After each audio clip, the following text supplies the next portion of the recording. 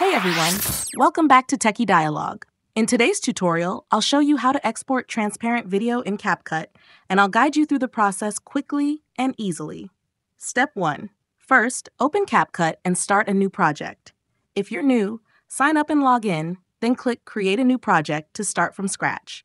If you already have a project, just open the existing one to begin. Step 2. Next, import your video and remove the background.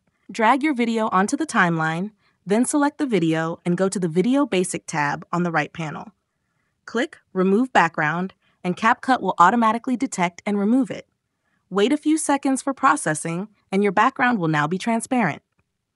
Step 3. If you'd like to add a new background, click Import and select your new background image or color. Drag it below the main video layer in the timeline and adjust the size and position as needed. This is an optional step if you want to replace the transparent background. Step 4.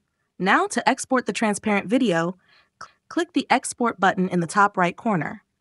Choose Movie as the format, since MOV supports transparency.